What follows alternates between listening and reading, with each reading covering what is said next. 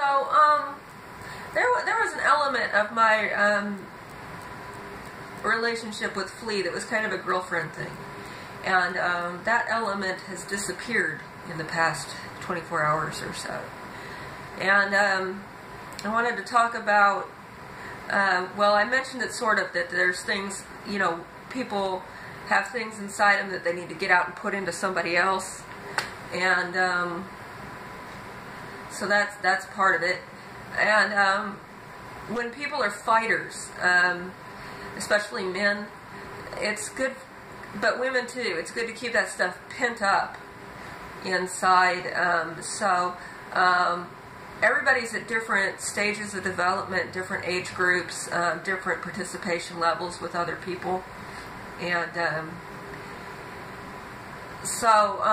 that's where Fox Cub Runner comes in, keeping everybody covered until Bubba's done fighting.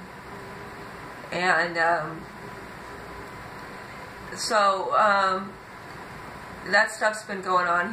He visited Flea, visited Uncle Machete, and all that, and made sure everything's good with all of that. And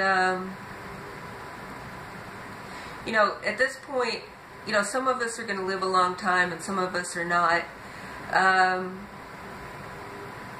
there are different things that need to be moved around, and if they're moved around in their entirety, it's too easy to see where it's gone.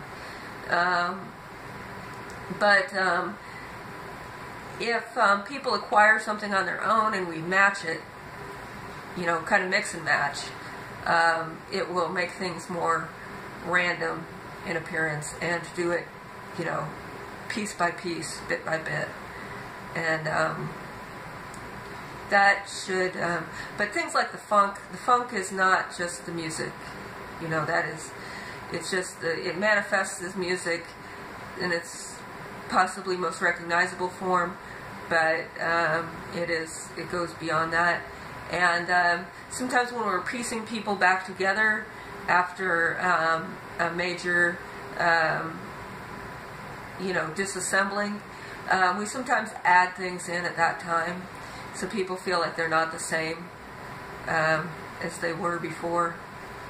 And a lot of times the near-death experience will increase somebody's shamanic powers, like, really intensively. And there was no hate, although Gramps has certain policies about certain types of fraternization, and if it's impossible to carry them out in the standard form, then he brings people as close to that point as he possibly can.